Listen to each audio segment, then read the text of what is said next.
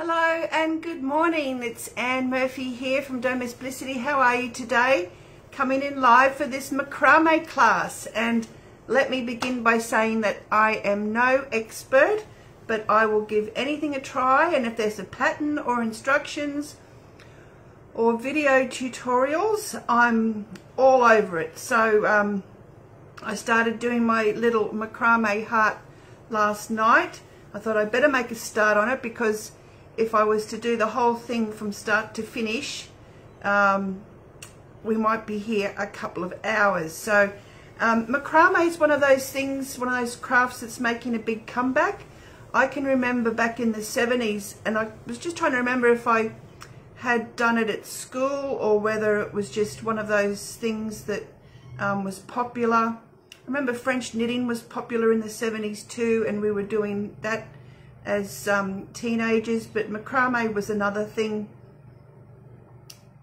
The old nail art, nail and thread art was another big thing that that was really big back then. But macrame is really popular as far as wall hangings go, as far as jewelry goes. You know, you see the earrings with the fringe type thing, that's like a macrame knot.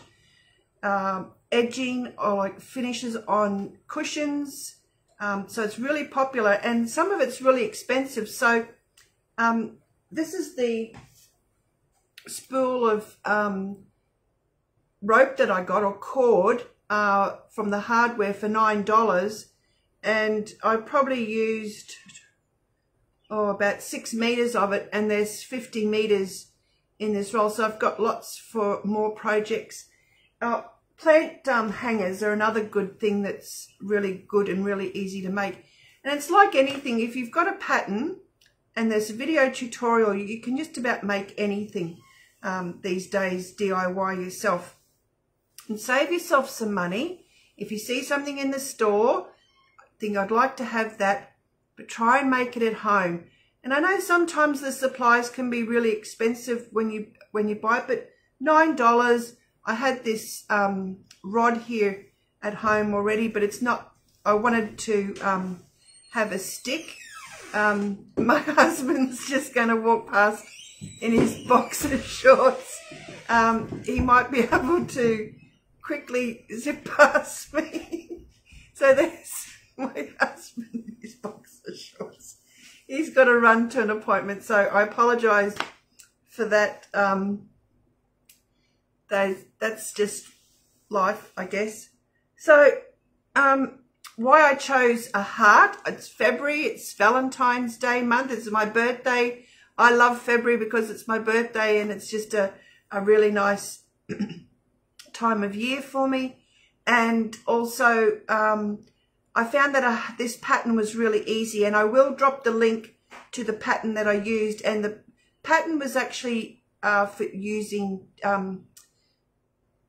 was to make bunting using t-shirt yarn. So you can make this heart pattern in a lot finer cord, or t-shirt yarn, or twine, or whatever you like if you want to go for a rustic look.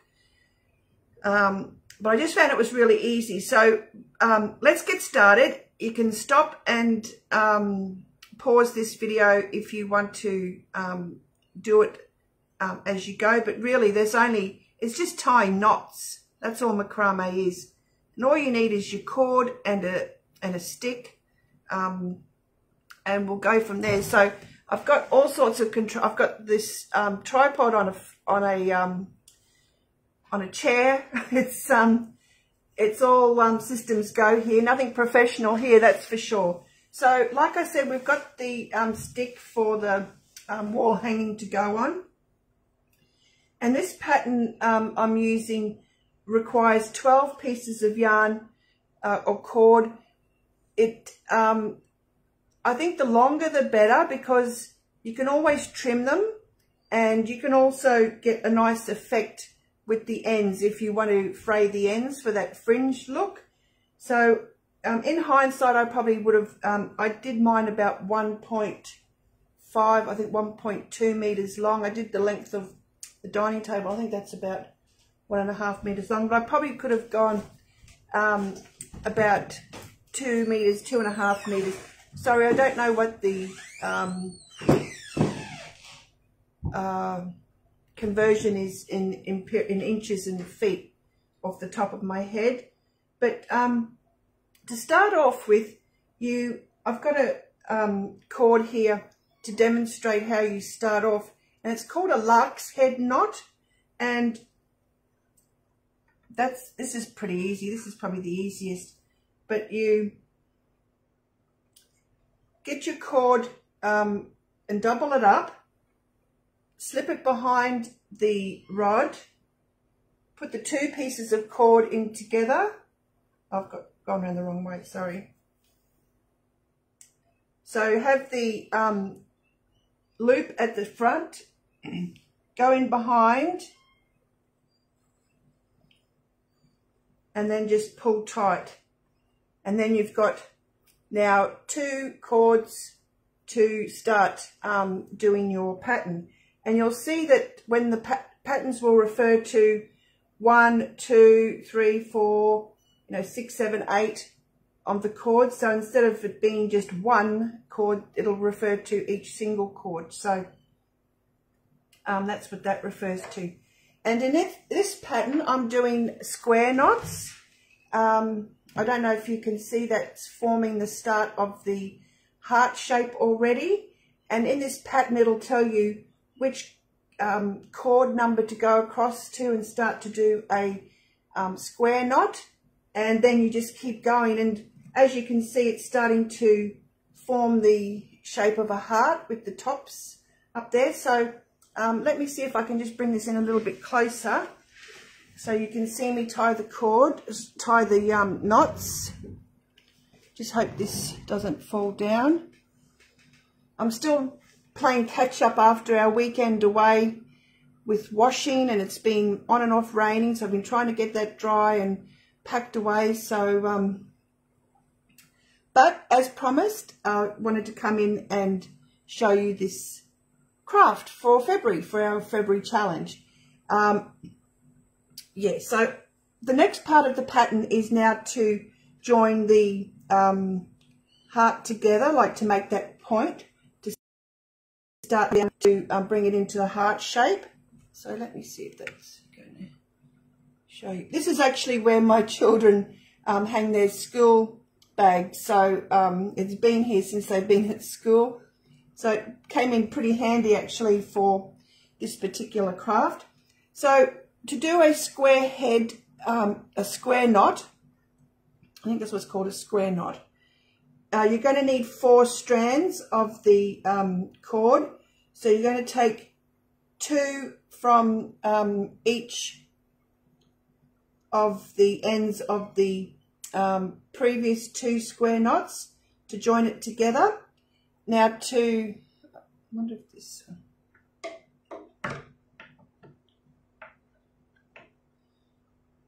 I'm just trying to make it so that you can see, but honestly the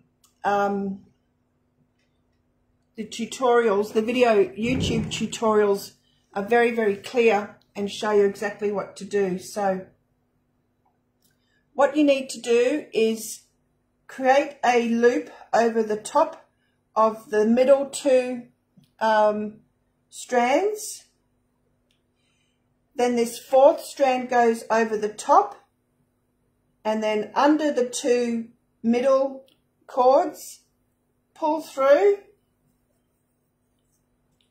and then tie that tight. Now that's just one part of that knot. Now you do the other side, create a loop over the top of the center 2 pieces of cord. The outside cord goes on top, loops under, pull through, and then tighten up. So as you can see, that's the center of our heart. And the pattern says to start from the middle. These top rows I was starting from the outside, or I counted along, but we want to work from the middle now out. So it wants us to do 2 more knots either side.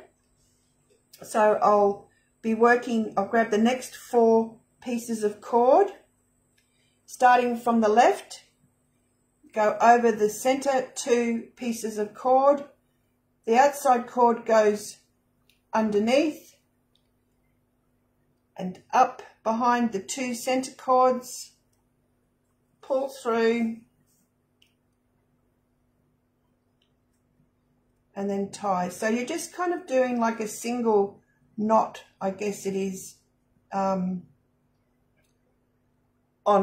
top of the center 2 cords, and then again on the other side. So we'll do the other side now. Grab the right hand side cord, place it over the center 2. The outside cord goes over the top, and then pull through, and there you go. And it's actually quite quick. You can get through it pretty quickly. So I'll just quickly do the next one. Starting from the left, go over the center 2 pieces of cord. Outside cord goes over the top of that, and then underneath the center 2 pieces of cord, pull through and tie a knot, and then do the right hand side over the center 2, over the top of that, underneath the center 2 cords, and pull through. So now you can see the heart is starting to take shape. I'll just do the other side really quickly. I will finish this off today and share a photo of it and some other ways that you can decorate it. Like I said, this probably isn't the right stick. I might be able to loosen these and get the stick that I want to put in it. But let's keep going.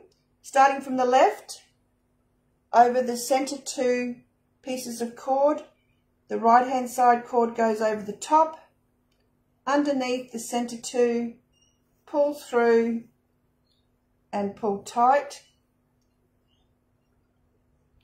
So that's 1/2 of the knot done. Now you do the right hand side, over the top, under the 2, in through the loop, and tie. Now in hindsight, I bought the 4mm cord. It's back to front, but and this is quite sturdy enough, I think, for a pretty decent size pot hanger. But I think it's probably a little bit, well, it still works for me. Like, I don't mind chunky and rustic. Everything I do is rustic, but I don't mind this with cord, but it probably could have been done in a finer cord as well, but I don't mind it. So now I'm going to grab the next 4 pieces of cord just to finish this row off, over the center 2, over the top of that, under the center 2, in through the loop, and pull tight. Just making sure that it's all tight as you go. Do the other side to form the second part of the knot.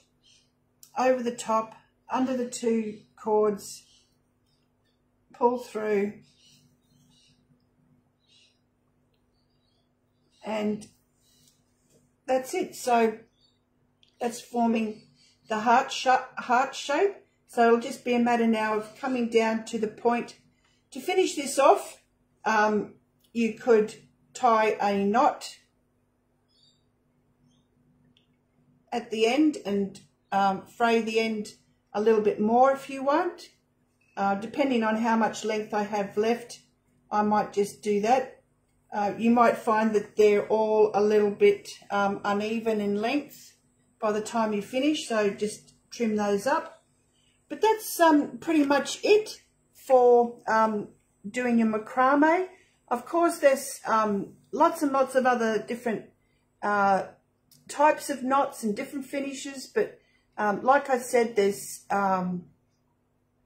so many different patterns, and it doesn't matter what width the cord is. Like you can do the same with embroidery floss to make those nice frayed earrings. I don't know what the style of them is, but they're like a big ring, and then they've got like the fringe underneath.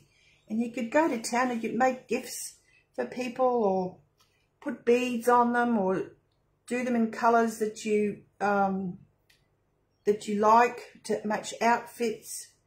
You could probably buy just plain loops from, I don't know, cheap shop or second-hand shop.